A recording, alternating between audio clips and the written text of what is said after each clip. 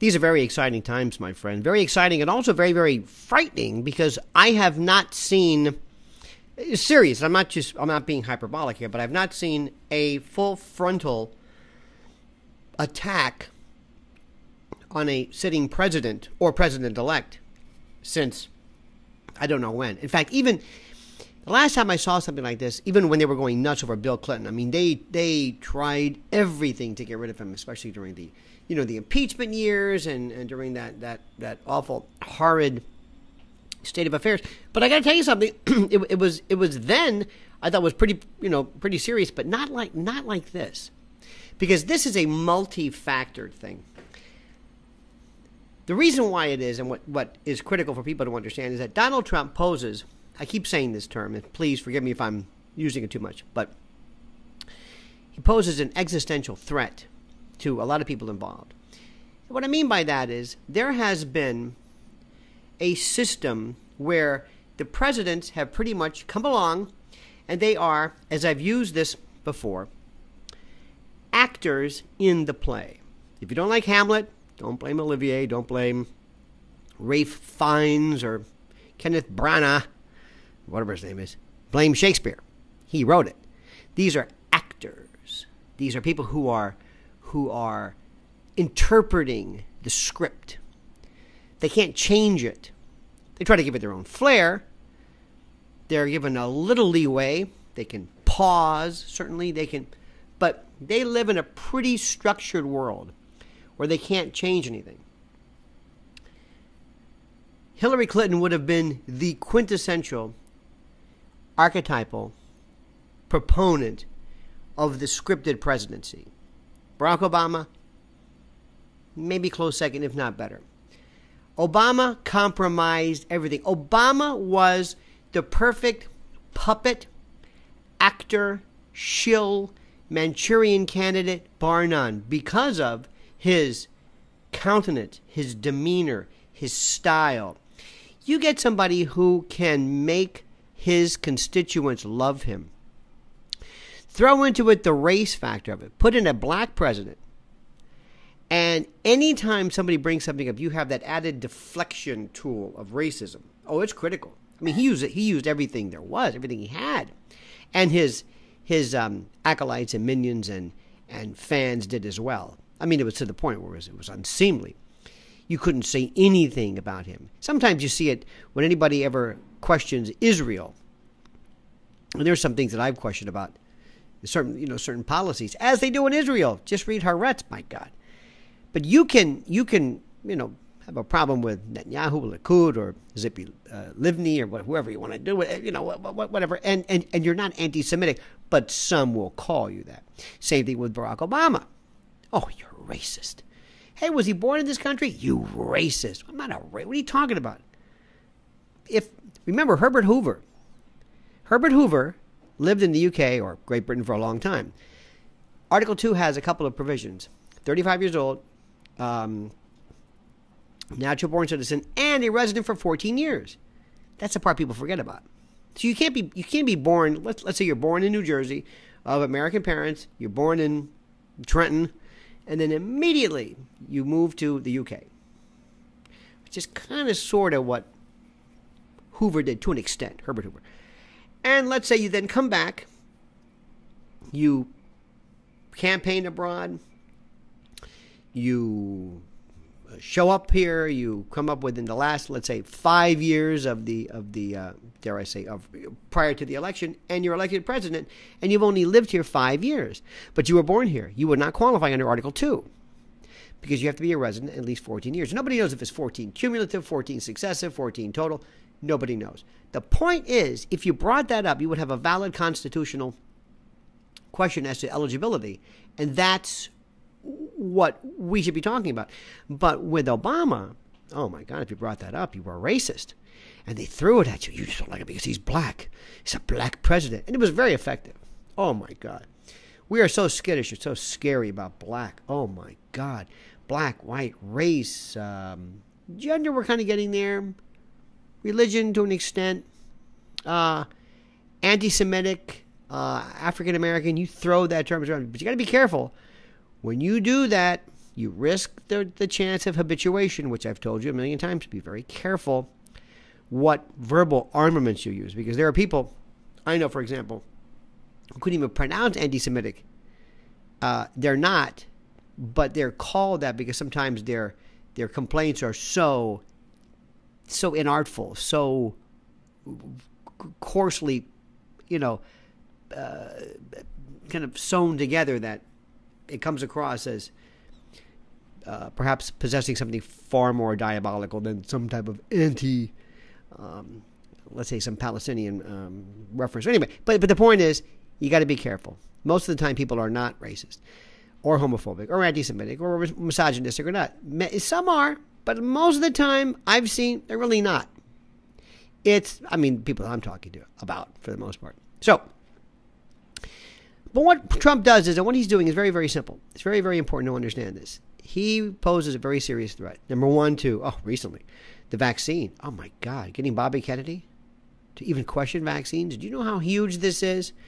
Look, I'm no epidemiologist, and I'm not an expert in any of that. But I do not believe the CDC. Why? CDC is government. I do not believe anything that would pose or present a threat. Again, an existential threat to Big Pharma. I wouldn't do that. I wouldn't believe, I should say, because do you have any idea if there could be a causal link? And I'm thinking now as a trial lawyer. Okay, do you have any idea what would happen if you were to go to trial and say that a pharmaceutical company put out into the stream of commerce a substance they knew to cause autism, they knew to be significantly linked to a variety. And when you say autism, that term is not. There are spectrum disorders and the like. But let's just for the sake of a shortcut. Do you have any idea what would happen to that? Oh, you see, in personal injury, when you deal with a brain-damaged baby case, this is the gazillions of dollars. Why? Long-term care, catastrophic injury. You look at the actuarial table. How long will this child live? How much care will he need? Throw into the course of it the cost of living and inflation. You have economists come in, and you can come up with monstrous verdicts. And if you had something similar to that, because let's face it, most of the time these autistic or spectrum disorder cases involve children, do you know what would happen? So consequently, the word was put out a long time ago through all of the donations and the lobbying and the control. You never, ever, ever expose us or allow us to be subjected to liability. You got that, Congress? Or else the money dries up. Look at all the school shootings. Look at all that, for example. Look at Sandy Hook, for example. Look at the case. Go down the list of all the people that were either known to, all the shooters, known to or suspected of either being on an SSRI or some type of psychiatric psychotropic medication, and who was either under the influence of such or came off it or withdrew from it or whatever. Do you have any idea of what that would do? Have any idea in terms of what it would mean to the stock of a company? All right. So I don't want to get too far off into that. So what does Trump do right away? When he's campaigning, he's calling into question, maybe, just maybe, investigating this. Oh my God! Now I know people who get very upset with this, and they claim ownership to this. I know a friend of mine whose relative works in the business. And my cousin or my wife or my husband is a doctor or a nurse, and they know and they don't like you. For some reason, it's like, well, what do you own this topic? I know, how dare you? Maybe they felt the same way about polio years ago. How dare you talk about polio? My cousin's got polio. Or if somebody that they know, maybe a family member, or has a spectrum disorder, oh, how dare you you can't talk about that. Oh, does your child have that? Yes, he or she does. Did they contract it through vaccines? Do you believe? No, but so what's the matter? Don't talk to me about that. Oh, how dare you? Have no reason. People own these stories. I've met children of Holocaust survivors. Many were it's fascinating. One in particular, I knew, felt like she owned the topic. You can't, don't you even, it's like, you don't even know what I'm going to say. Don't you dare. You don't know. I don't know what. People love to do this. They love this exclusive, being from Florida, being from Tampa, knowing a lot of Cubans. I've seen that also. Don't you talk about starting relations again with Cuba. I'm Cuban. My family left. You have no reason. So we love to cut people off in terms of being able to opine or to weigh in regarding this. So Trump came along, hired Bobby Kennedy, who, by the way, if ever there was, Bobby Kennedy, there's talk about baggage, the Kennedys, my God. But maybe in this particular case, he's pretty good at this, I guess. I don't know. When he was out there trying to stick up for Michael Skakel, ooh, God, don't do that. There's this belief somehow that Camelot, we still believe in Camelot. And no, we don't. No, we don't. But that's Trump. What else does he do? He's questioning NATO. Now, an assignment. I want you to understand what NATO is. I want you to listen to it. Let me start off with a great point. I think one of our best scholars today, one of the best, easy to understand, to give the perspective on Russia, NATO, the Baltic states, Ukraine, Crimea,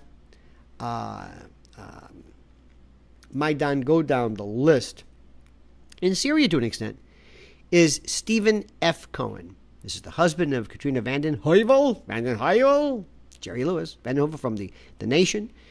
He's a professor emeritus of Princeton and NYU, and he is he's so good. Why is he good? He's good because he gives you a perspective that is so critical, because you need this. And what you need to know, this is important, regarding NATO and Russia, this is your assignment, start learning this now, is to hear the other perspective.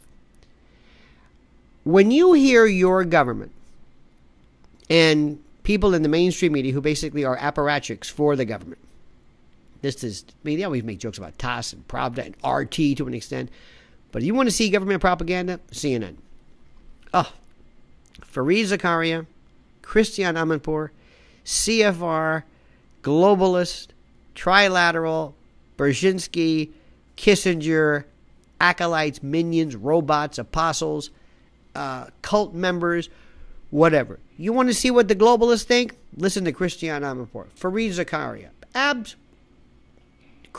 Nicholas Kristof, maybe to a lesser extent because his thing is a little off. Friedman, Krugman.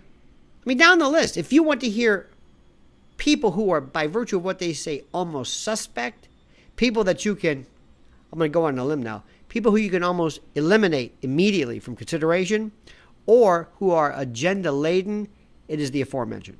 Okay? And I want you to listen to a couple of things. Start with him. Go online. He and my friend and colleague, John Batchelor, Batchelor, on WABC. He's on Audio Boom. Listen to their podcast, their debate. It is so intelligent, so rare. You're thinking to yourself, is this mainstream media radio? Is this WABC? I don't mean anything by that, but I'm saying it's very kind of heady, Even the music, the bumper music, classical, madrigal singing and Baroque, wow. And what they do is they provide you with the other side. And the other side is what's critical. Because you see, the people who are running the country are not interested in you and me. This is not about our safety, about our protection, about our peace of mind, about our... Oh, no. This is about a war machine. This is about a group of people who represent a multi-billion-dollar enterprise. Let's call it globalism. And it's all money. All money, all control. It's oil, energy, rare earth metals, geostrategy, positioning, not ideology. Ideology has nothing to do with this. If you think they're about going out and spreading the American word, spreading the American dream, the American ideals about what we stand for, the city on the hill, if you think that, you're out of your mind. It'll work something like this. The West, it's just called like the West, top of the pyramid, is comprised of bankers, banksters. Let's just put this. This is the money unit. This is Wall Street, central banks, our central bank, the Federal Reserve, the Bank of International Settlements, the Central Bank of Central Banks, IMF, International Monetary Fund, World Bank, all of those money units. That's it. And then those members of those particular organizations, including Chase Manhattan, different tiers. Jamie Dimons and those guys, and Citi and whatever, and Bear Stearns. I mean, not Bear Stearns. Oh my God, I'm anachronism here. But Goldman Sachs and that kind of thing. All right, fine. So they have to present political ideology, which will then get you to demand normally military action, which will bring about the particular change they want so that they can reap the benefits. Let's say, for example, Syria. We'll get to Russia in a moment, but Syria is important. Here is the question that you always have to ask whenever there's a talk of a regime change.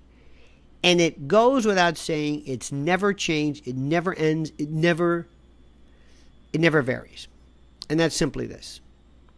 Whom would you select to replace Bashar al-Assad in Syria? Do you want him? Or do you want some version of ISIS, Daesh, AQI, Nusra, ISIS, ISIL, all the variations of this? What would you like?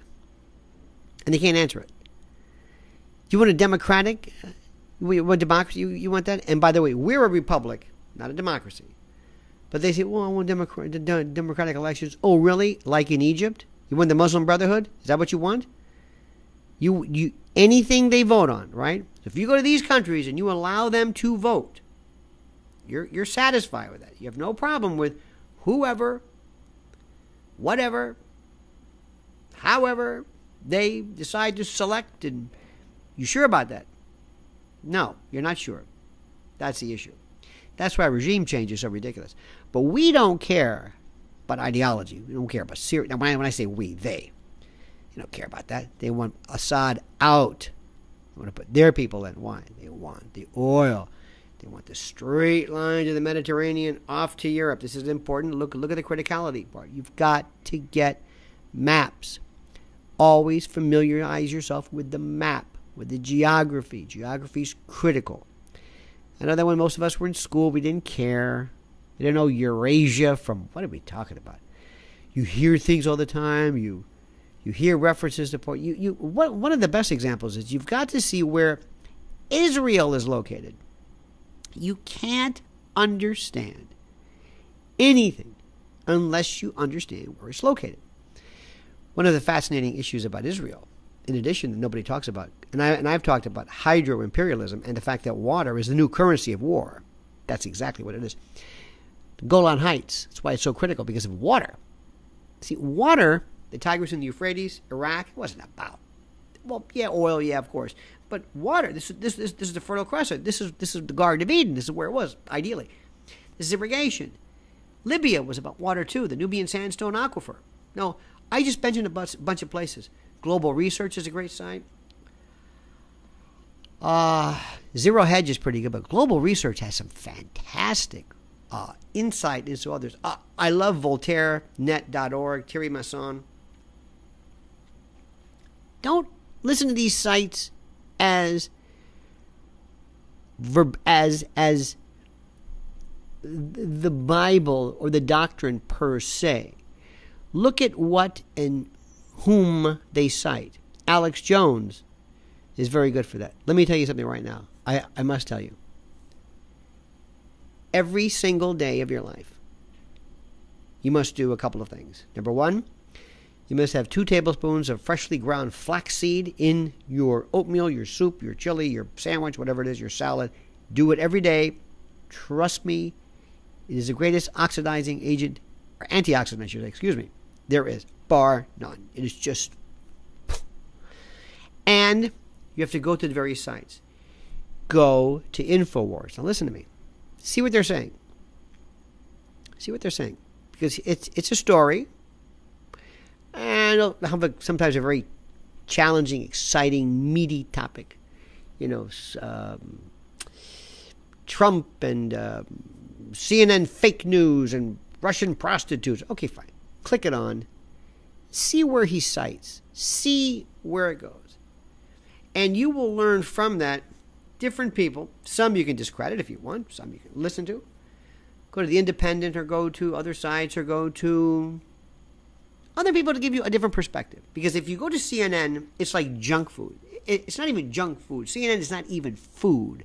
It's like taking ground glass and styrofoam and trying to swallow it. It's not news in the least. It's not it. So don't worry about that. But I want you to go and I want you to open your mind. I want you to listen to Stephen Cohen. Listen to what he says about Russia. Go to VoltaireNet.org. Alex Jones. Go to and listen to, and I do this a lot. YouTube, I'm a big, look up lectures. Yale University has some great ones. A lot of great open university, open classes, lectures. And listen to what academics say about this thing called history. Let me say a word about history.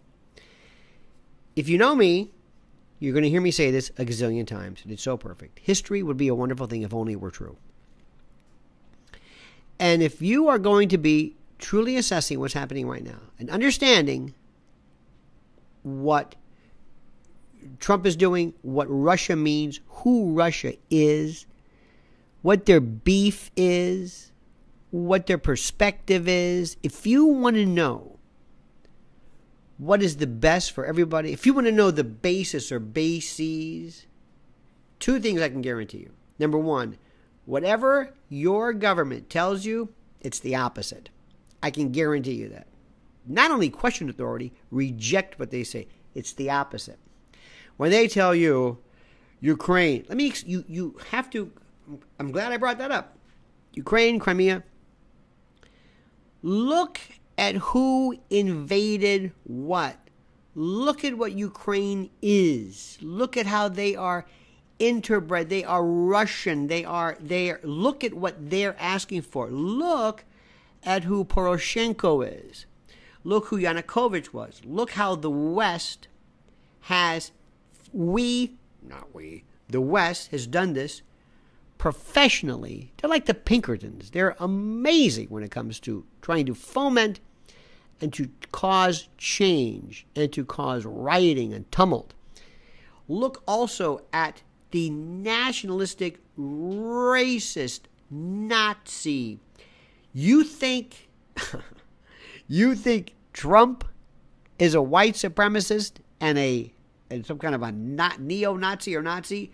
You ain't seen nothing until you look at what's going on in Ukraine. And look who the people are. Look at the rise of that. Okay? So go to these classes. Listen to lectures on the history of Russia. Get a feel for this. Okay? Understand something. Understand the Cold War. Understand what happened after the Cold War. Understand how Reagan, it's a fetish they have, the right for him. He wanted détente and rapprochement almost immediately. He talked to Gorbachev from the beginning.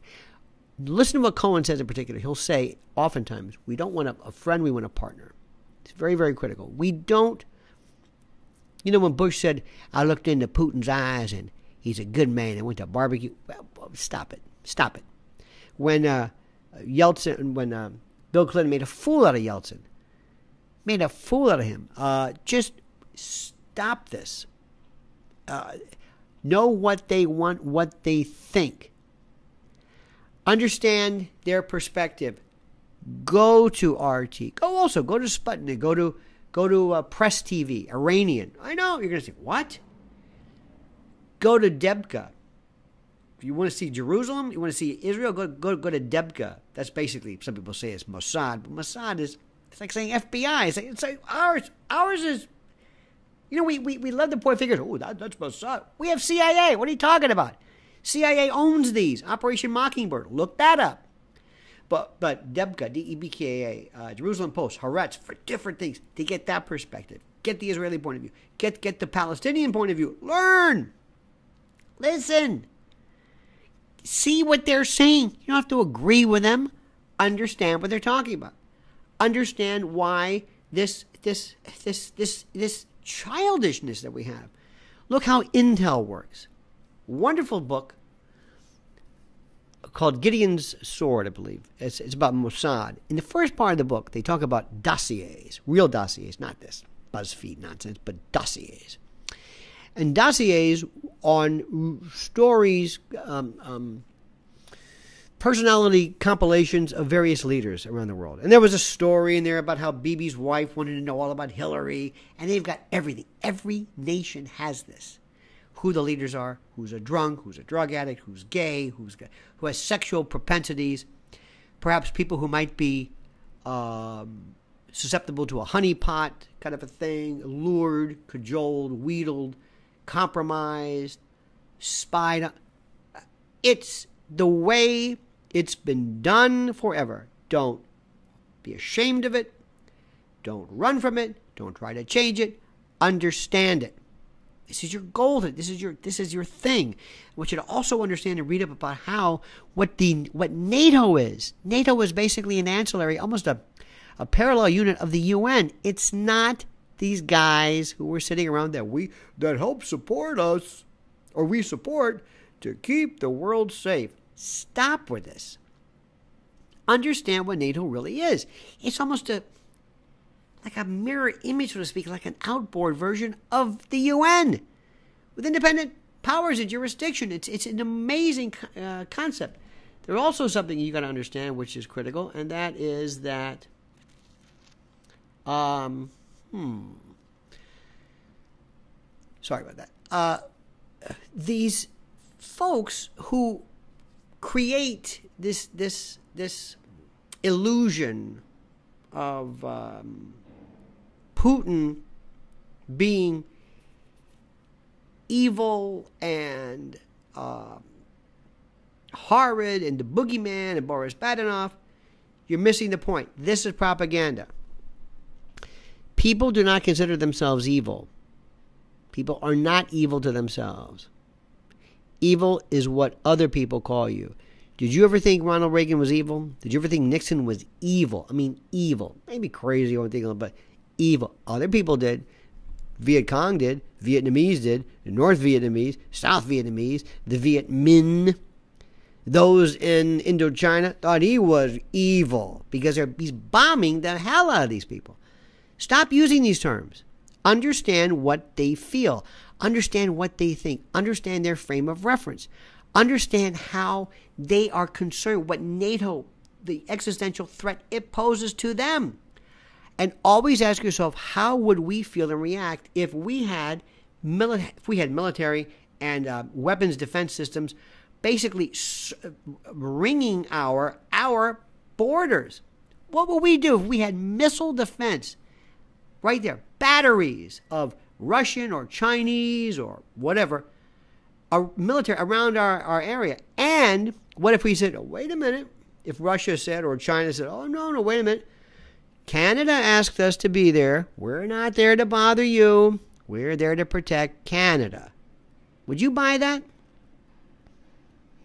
Would you buy that knowing your history? What if during the 20th century we had two revolutions, 1917 and 1991, and really more, and that's our frame of reference? So let me just conclude by saying, you can react all you want. You can listen to me, which is great. I appreciate that. But this, if you really want to be a truth warrior, you got to start learning. You're not going to learn this in school. And the internet's, the series of tubes, provide all that you need. But you're going to have to go elsewhere. You're going to have to go to foreign and alternative media, and that's exactly what the ruling class and the deep state folks want to quash by calling it fake news, when in fact their folks actually represent the fake news. Okay? Okay, good. That's enough of that. Don't forget to like this particular video. Don't forget to subscribe. And don't forget always to, remember this, to comment as you see fit.